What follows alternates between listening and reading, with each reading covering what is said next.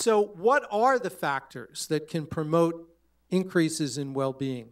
Well, Arthur Brooks has actually talked about 4, which I think are wonderful. And the 4 that Arthur Brooks notes are faith, family, community, and work, all of which I think there actually is substantial empirical evidence to show that they, in fact, do play a role in fostering our well-being.